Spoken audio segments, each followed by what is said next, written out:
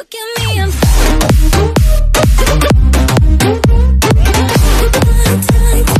feeding time for the alligators. Welcome back, viewers and subscribers, to Travel with Real McCoy. We know that not everyone can afford to fly to their dream vacation destination. However, you can still travel locally. Regardless what state you live in, there are beautiful sites that you can explore. That being said, if you're in the Jacksonville, St. Augustine area and looking for a solo or family-friendly event, why not stop by the Alligator Farm in St. Augustine, Florida? They have military and other discounts, so go ahead, check it out. They have alligators, snakes, birds. It's just a beautiful environment. You'll definitely enjoy it. So if you like this video, go ahead and like, share, and subscribe. And let's check out part 1 of the tour. It's feeding time at the Alligator Farm, and the gators know it.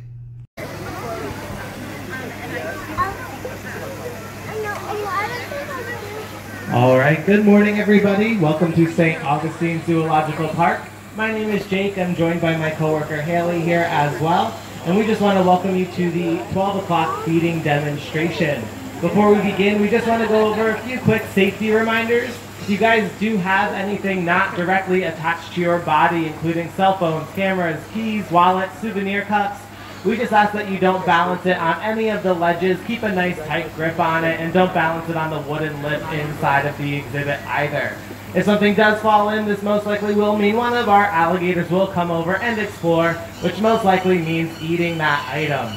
Now, we understand, however, accidents do happen, so if you do happen to drop something in there, please do not hesitate to find myself or another staff member, and we will try and retrieve that item for you. It all just depends on the safety at the time, so we cannot make any big promises. Now, I do intentionally refer to this as a feeding demonstration because we are not going to be feeding all 36 alligators in this exhibit. If we did that, we would probably be here all night. However, you guys have probably caught on to the fact that they do know what time it is. So the ones that are interested are going to come over and try and get a little bit of a meal. And the ones that aren't are just going to kind of hang out and bask and hang out on the banks. So if one of your favorites is hanging out, not really eating or seeming interested, do not worry. That means that they may have eaten recently or might be waiting another day or two in order to eat. Now, we do have 2 different items today that we are going to be feeding out, so we can actually talk to you a little bit about those. So the first one is going to be one of these pellets. So now, it may not look like much, however, it's actually a pretty interesting pellet. So this is actually made by an exotic feed manufacturer known as Missouri. So we have crocodile biologists, veterinarians, as well as our own staff members come together in order to figure out what to put in these pellets, so that these animals can live nice, happy, healthy lives. So now, you may not have heard of an exotic breed manufacturer before, but you probably have heard of their sister company, which is Purina. So they make your own dog and cat food that you use at home. These pellets are very handy for us because they do float on the water, so we're able to see them, as well as the alligators are very easily able to see them. We can keep track of who is eating and who is not, nice and easily by tracking these pellets. Now, as awesome as these pellets are, we do also have a second feed item as well, which is a little bit different, which are going to be these nice, big, juicy rats that we have. So this is what we call a whole food item. So everything that's in this rat that's not in these pellets are what these animals are going to get. So the guts, the bones, the fur, all of that enriching material that they would naturally consume out in the wild is right in this rat. So we can see if we can get one of these animals to jump up, see if anyone is interested in eating a rat today.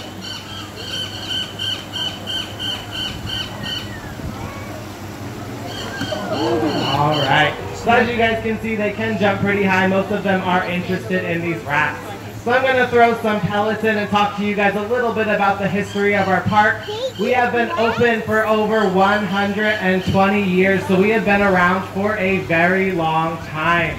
This, however, is not our original location. We actually were open originally right across the street where the state park is.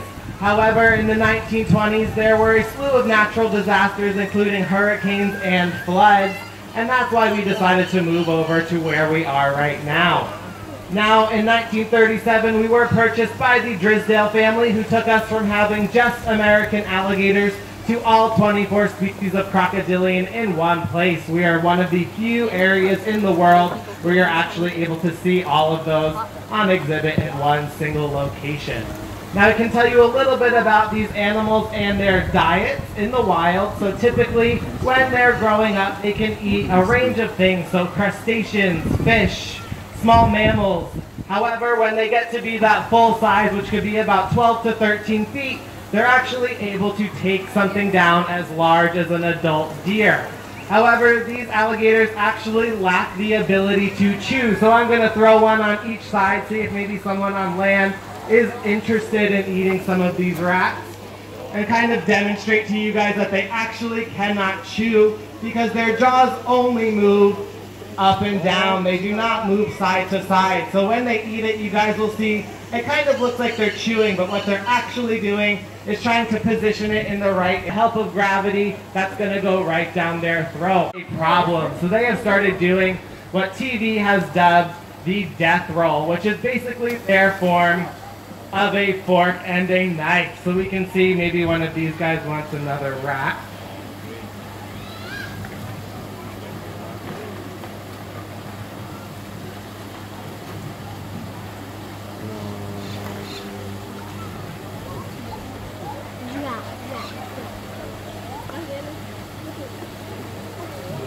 Trying another one.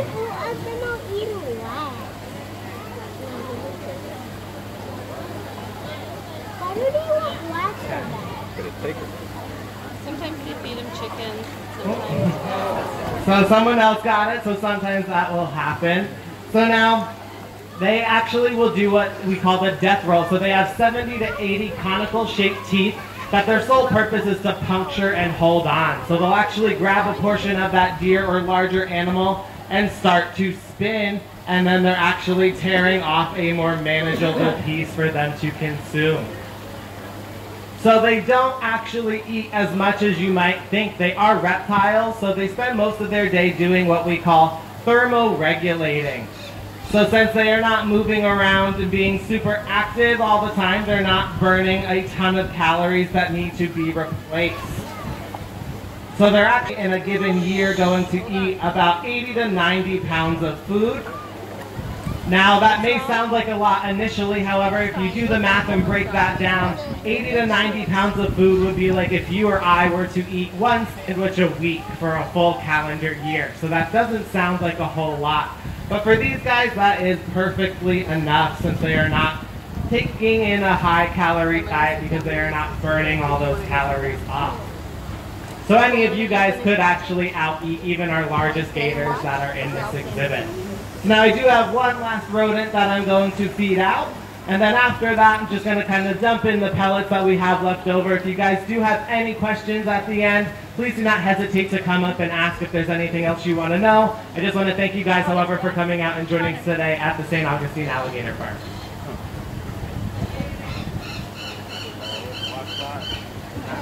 Yeah, that's not nice.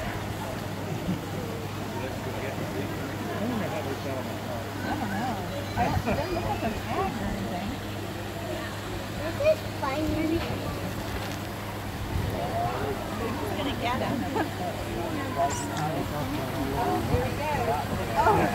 Alright, so thank you guys again for coming out and joining us today. If you have any questions, please do not hesitate to come out. That's awesome, wasn't it? So I can dump the pellets, big girl, and I think we're gonna go gift shop shopping.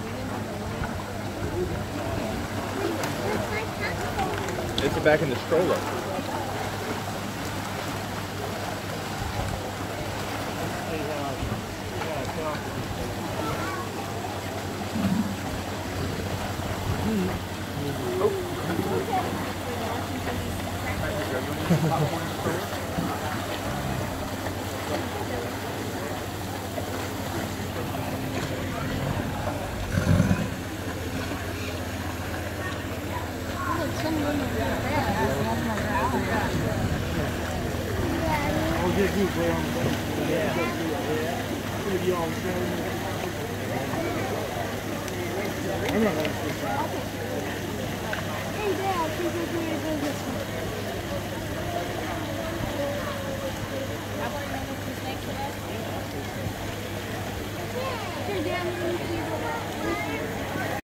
Don't forget to like and subscribe, and I'll see you at the next destination.